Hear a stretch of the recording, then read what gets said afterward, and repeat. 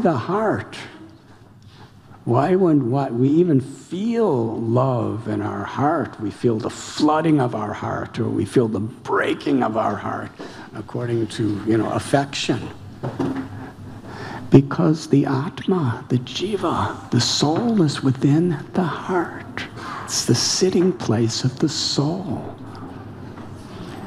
And the supreme object of love that everyone is seeking, the supreme happiness, the ananda that everyone is longing for, that everyone is striving for, is the Paramatma, the closest thing to the soul within our own heart.